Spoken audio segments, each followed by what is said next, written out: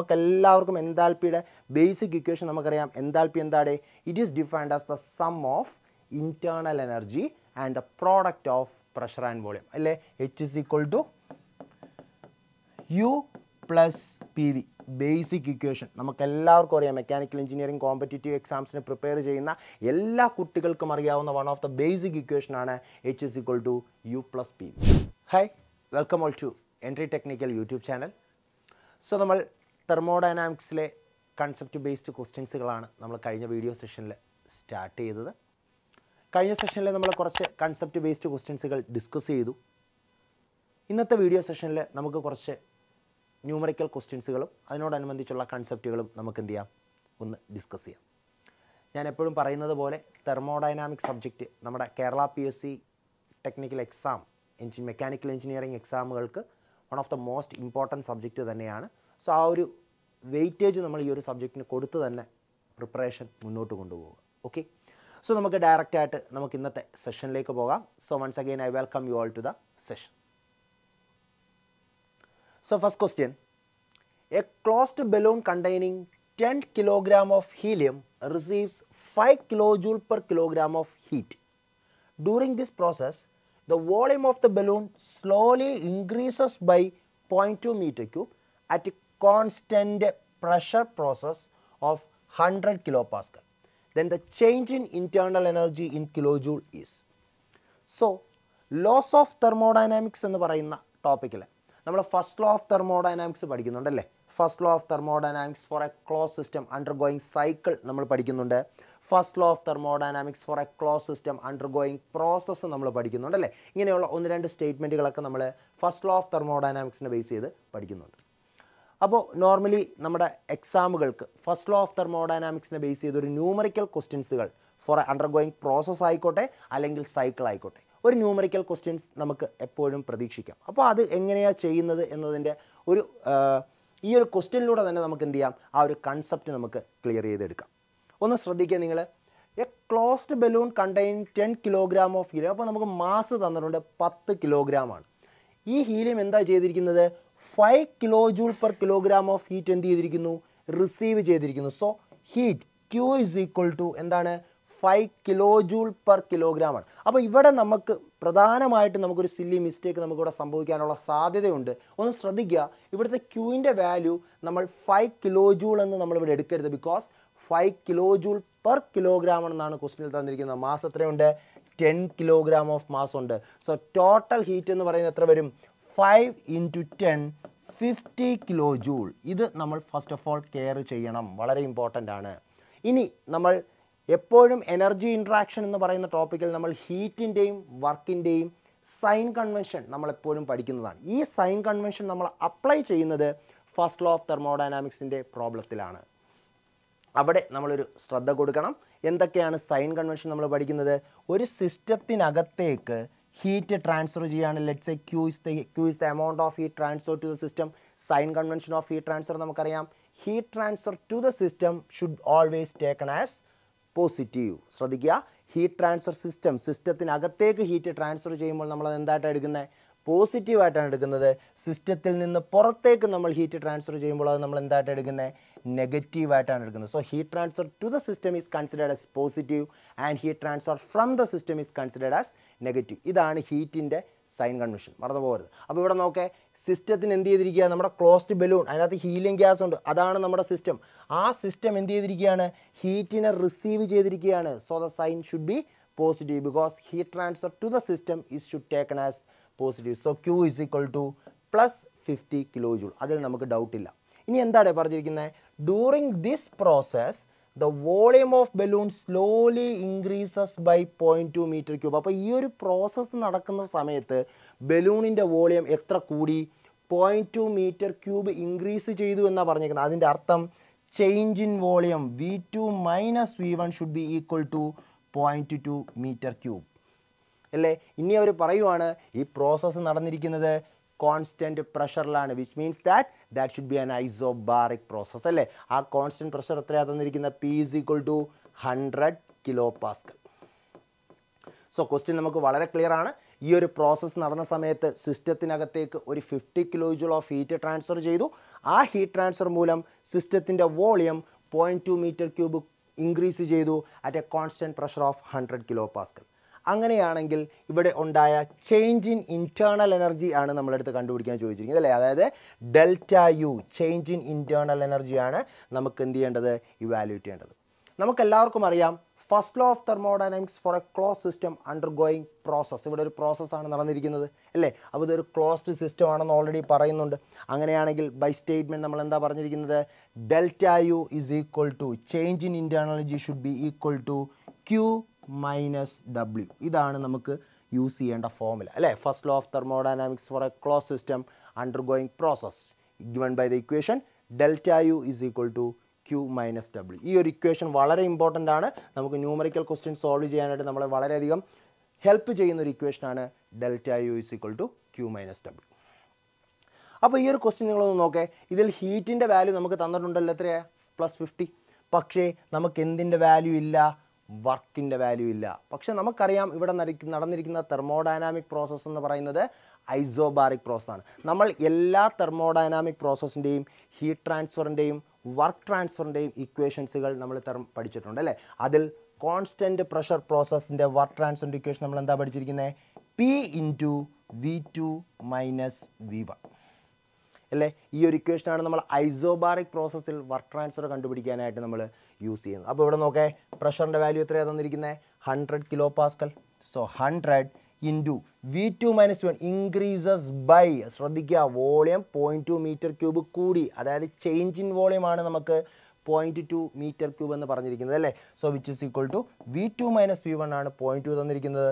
So answer നമുക്ക് എത്ര കിട്ടും, 20 കിലോ ജൂൾ.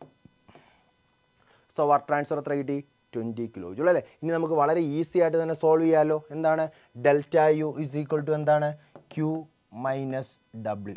ഹീറ്റ് ട്രാൻസ്ഫറിൻ്റെ വാല്യൂ എത്രയാണ്, ഹീറ്റ് ട്രാൻസ്ഫർ നമുക്ക് കിട്ടിയിരുന്നു 50 kilo joule minus work transfer എത്രയാണ് നമുക്ക് കിട്ടിയേക്കുന്നത്, 20. So 50 - 20 which is equal to 30 kilo joule is the correct answer. Option C.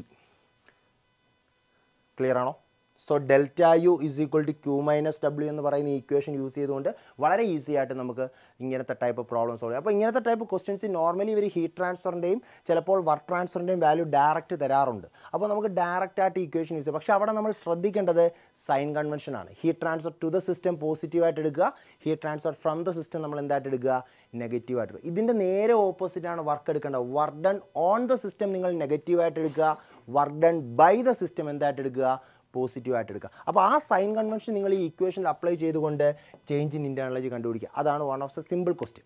ഇനി കുറച്ചും കൂടെ ഒന്ന് അഡ്വാൻസ്ഡ് ആയിട്ട് ചോദിക്കാമെങ്കിൽ അവർക്ക് എന്ത് ചെയ്യാം, വർക്ക് ട്രാൻസ്ഫറിൻ്റെ വാല്യൂ ഡയറക്റ്റ് തരാതെ ഇപ്പോൾ നമ്മൾ ചെയ്തതുപോലെ ഏതെങ്കിലും ഒരു തെർമോഡൈനാമിക് പ്രോസസ്സിൻ്റെ പേരിൽ തരാം. അപ്പോൾ നമ്മൾ സെപ്പറേറ്റ് ആയിട്ട് ആ ഇക്വേഷൻ യൂസ് ചെയ്തുകൊണ്ട് എന്ത് കണ്ടുപിടിക്കേണ്ടി വരും, വർക്ക് ട്രാൻസ്ഫർ കണ്ടുപിടിക്കേണ്ടി വരും. Then substitute to our main equation delta U equal to Q minus W. ഈ രീതിയിൽ നമുക്ക് എന്ത് ചെയ്യാൻ പറ്റും, ഈ ഒരു ടൈപ്പ് പ്രോബ്ലം നമുക്ക് സോൾവ് ചെയ്യാനായിട്ട് സാധിക്കും. അപ്പോൾ നമ്മൾ വളരെ ഇമ്പോർട്ടൻ്റ് ആയിട്ട് തന്നെ നോക്കേണ്ട ഒരു ടൈപ്പ് ന്യൂമറിക്കൽ ക്വസ്റ്റ്യൻ ആണ് ഇപ്പോൾ നമ്മൾ ഡിസ്കസ് ചെയ്തത്. First law of thermodynamics four A close system undergoing process. Clear ആണോ എല്ലാവർക്കും? ഓക്കെ. സോ അങ്ങനെയാണെങ്കിൽ നമുക്ക് രണ്ടാമത്തെ ക്വസ്റ്റ്യനിലേക്ക് പോകാം. എന്താണ് രണ്ടാമത്തെ ക്വസ്റ്റ്യൻ? മറ്റൊരു ന്യൂമറിക്കൽ ക്വസ്റ്റ്യൻ ആണ്, ഒന്ന് ശ്രദ്ധിക്കുക. Calculate the enthalpy of 3 kg of a fluid that occupies a volume of 1.5 meter cube if the internal energy is 3.5 megajoule per kilogram and the pressure is 0.3 meganewton per meter square. വളരെ സിമ്പിളായിട്ടുള്ളൊരു question ആണ്. പക്ഷേ നമുക്കെല്ലാവർക്കും അറിയാവുന്ന ഒരു basic ഫോമുലയാണ് ഇവിടെ apply ചെയ്യുന്നത്. എന്ത് കണ്ടുപിടിക്കാനായിട്ട്, എൻതാൽപ്പി കണ്ടുപിടിക്കാം. പക്ഷേ നമ്മൾ ഈ ക്വസ്റ്റ്യനിലൊരു ശ്രദ്ധ കൊടുത്തില്ലെങ്കിൽ മേ ബി നമുക്ക് ഒരു നെഗറ്റീവ് മാർക്കിലേക്ക് പോകാൻ സാധ്യതയുള്ളൊരു ക്വസ്റ്റ്യൻ ആണിത്. ഒന്ന് നോക്കേ. അതുകൊണ്ട് തന്നെയാണ് ഞാൻ പറഞ്ഞത്, ക്വസ്റ്റ്യൻസുകൾ ചെയ്യുന്ന സമയത്ത് നമ്മൾ എത്ര ചെയ്ത് പഠിച്ച ക്വസ്റ്റ്യൻസുകളാണെങ്കിൽ തന്നെയും നമ്മൾ എന്ത് ചെയ്യുക, കറക്റ്റായിട്ട് ക്വസ്റ്റ്യൻ ഒന്ന് വായിച്ച് മനസ്സിലാക്കിയതിന് ശേഷം മാത്രം പ്രൊസീഡ് ചെയ്യാനായിട്ട് ശ്രമിക്കുക. മേ ബി നമ്മളെ നെഗറ്റീവിലേക്ക് കൊണ്ടുപോകാൻ സാധ്യതയുള്ള കുറച്ച് കാര്യങ്ങളൊക്കെ ആ ക്വസ്റ്റ്യനിൽ എവിടെയെങ്കിലും ഹൈഡായി കിടക്കുന്നുണ്ടായിരിക്കും. സോ എത്ര തന്നെ നമ്മൾ കോൺഫിഡൻ്റ് ആയിട്ടുള്ള ക്വസ്റ്റ്യൻസുകളാണ് നമ്മുടെ മുന്നിലേക്ക് വരുന്നതെങ്കിലും നമ്മൾ എന്ത് ചെയ്യുക, ഒന്ന് മനസ്സിരുത്തി ആ ക്വസ്റ്റ്യൻ വായിച്ചതിന് ശേഷം മാത്രം ആൻസറിലേക്ക് പോകാൻ ശ്രമിക്കുക. ഒന്ന് നോക്കേ question. Calculate the enthalpy. Enthalpy കണ്ടുപിടിക്കാനാണ് നമ്മളടുത്ത് പറഞ്ഞിരിക്കുന്നത്. നമുക്കെല്ലാവർക്കും എൻതാൽപ്പിയുടെ ബേസിക് ഇക്വേഷൻ നമുക്കറിയാം. എൻതാൽപ്പി എന്താണ്? It is defined as the sum of internal energy and the product of pressure and volume അല്ലേ. H is equal to U plus PV. Basic equation നമുക്കെല്ലാവർക്കും അറിയാം. Mechanical engineering competitive എക്സാംസിന് prepare ചെയ്യുന്ന എല്ലാ കുട്ടികൾക്കും അറിയാവുന്ന one of the basic ഇക്വേഷനാണ് H is equal to U plus PV. അപ്പോൾ എങ്ങനെയാണ് ഈ ക്വസ്റ്റ്യൻ സോൾവ് ചെയ്യുന്നത്? മാസ് തന്നിട്ടുണ്ട് 3 kilogram. That ഒക്കുപ്പൈസ് A volume of 1.5 metre. അപ്പം വിയുടെ വാല്യൂ നമുക്ക് തന്നിട്ടുണ്ട് 1.5 metre cube. If the internal energy is 3.5 മെഗാജൂൾ per kilogram. അപ്പോൾ യുവിൻ്റെ വാല്യൂ തന്നിട്ടുണ്ട് 3.5 മെഗാജൂൾ per kilogram. And pressure is 0.3 mega newton per metre square. Pressure തന്നിട്ടുണ്ട് 0.3 mega newton per metre square. നോക്കേ, direct ആയിട്ട് എന്തായാലും യു നമുക്കറിയാം, പി അറിയാം, വി അറിയാം, എല്ലാ വാല്യൂവും തന്നിട്ടുണ്ട്. ഡയറക്റ്റ് സബ്സ്റ്റിറ്റ്യൂഷൻ ആണ്. പക്ഷേ നമ്മളിവിടെ ഒന്ന് ശ്രദ്ധിക്കേണ്ട ഒരു കാര്യമുണ്ട്. ഒന്ന് ശ്രദ്ധിക്കേ, നമുക്കിവിടെ എൻതാൽപ്പി കണ്ടുപിടിക്കേണ്ട യൂണിറ്റ് കണ്ടോ, മെഗാജൂളിലാണ്. പക്ഷേ ഇവിടെ ഇൻറ്റേർണൽ എനർജി എന്ന് പറയുന്ന പ്രോപ്പർട്ടി നമുക്ക് തന്നിരിക്കുന്ന യൂണിറ്റ് ഒന്ന് ശ്രദ്ധിച്ച് നോക്കേ, മെഗാജൂൾ പെർ കിലോഗ്രാം. കണ്ടോ, മെഗാജൂൾ പെർ കിലോഗ്രാം. അപ്പോൾ നമ്മൾ ഈ വാല്യൂ ഇവിടെ കൊടുത്താൽ നമുക്ക് കിട്ടുന്ന എൻതാൽപ്പിയും എന്ത് തന്നെയായിരിക്കും? Specific enthalpy. അതും മെഗാജൂൾ പെർ കിലോഗ്രാമിലാണ് കിട്ടുന്നത്. പക്ഷേ നമുക്ക് കണ്ടുപിടിക്കേണ്ടത് സ്പെസിഫിക് എൻതാൽപ്പി ആണോ? അല്ല, ടോട്ടൽ എൻതാൽപ്പിയാണ് നമ്മളെടുത്ത് കണ്ടുപിടിക്കാൻ ചോദിച്ചിരിക്കുന്നത്. സോ നമ്മൾ ശ്രദ്ധിക്കുക, ഇവിടെ ഇൻറ്റേർണൽ എനർജി സബ്സ്റ്റിറ്റ്യൂട്ട് ചെയ്യുന്ന സമയത്ത് നമ്മൾ എന്ത് ഇൻറ്റേർണൽ എനർജിയുടെ വാല്യൂ കൊടുക്കേണ്ടത്? Total internal energy. It's not specific internal energy. അപ്പോൾ നമ്മൾ എന്ത് ചെയ്യണം? U is equal to 3.5 മെഗാജൂൾ per kilogram. 1 കിലോഗ്രാമിന് കറസ്പോണ്ടിങ് ആണ് 3.5 മെഗാജൂൾ. നമുക്കിവിടെ ടോട്ടൽ എത്രയുണ്ട് മാസ്? 3 കിലോഗ്രാം. സോ 3.5 ഇൻറ്റു 3 എത്ര കിട്ടും നമുക്ക്? 10.5 മെഗാജൂൾ.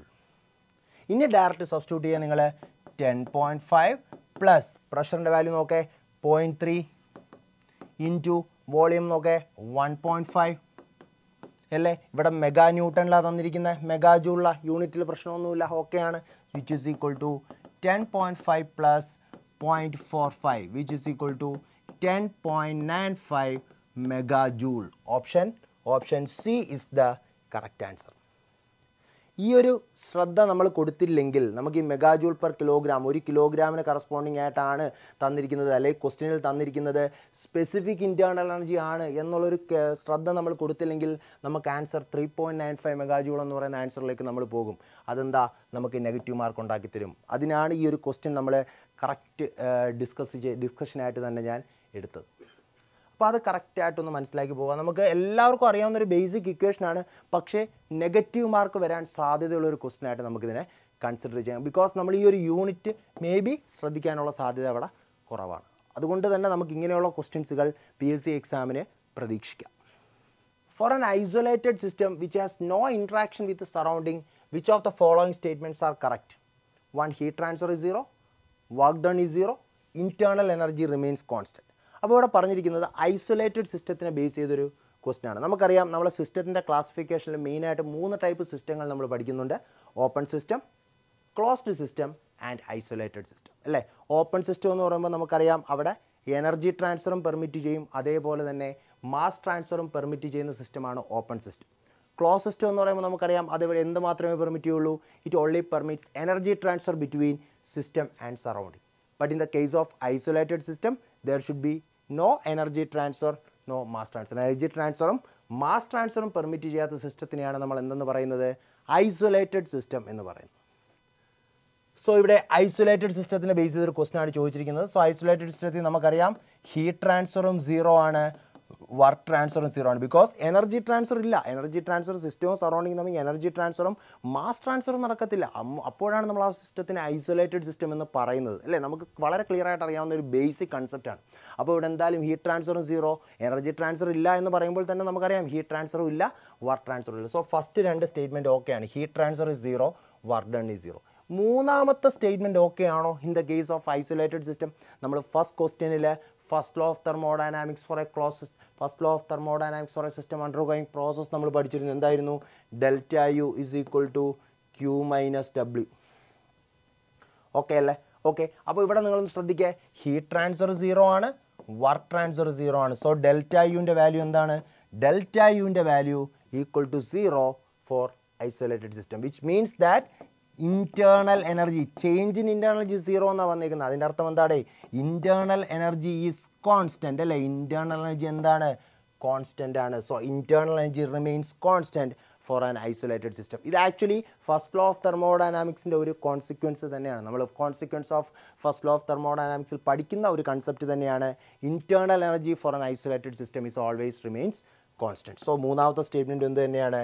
കറക്റ്റാണ്. So all statements are clear ആണോ? സോ വളരെ ബ്യൂട്ടിഫുൾ ആയിട്ടുള്ളൊരു കൺസെപ്റ്റാണ്. ഐസൊലേറ്റഡ് സിസ്റ്റത്തിനെ ബേസ് ചെയ്ത് നമ്മൾ ഡിസ്കസ് ചെയ്തത് ബേസിക് ആയിട്ട് അറിയാവുന്ന കാര്യമാണ്. നോട്ട് ചെയ്തേക്കും. സോ അങ്ങനെയാണെങ്കിൽ ഇന്നത്തെ സെഷൻ നമുക്ക് ഇവിടെ വൈൻഡപ്പ് ചെയ്യാം. ബാക്കി റിമൈനിങ് ക്വസ്റ്റ്യൻസുകൾ നമുക്ക് നെക്സ്റ്റ് സെഷനിൽ ഡിസ്കസ് ചെയ്യാം. സോ ഇനിയും ചാനൽ സബ്സ്ക്രൈബ് ചെയ്യാത്തവർ ചാനൽ സബ്സ്ക്രൈബ് ചെയ്യുക, ഫോളോ ചെയ്യുക. ഇനിയും ഇതേപോലെയുള്ള ബ്യൂട്ടിഫുൾ കൺസെപ്റ്റ് ബേസ്ഡ് ക്വസ്റ്റ്യൻസുകളുമായി നമ്മൾ നിങ്ങളുടെ മുന്നിലേക്ക് വരുന്നതാണ്. അൻറ്റിൽ ദെൻ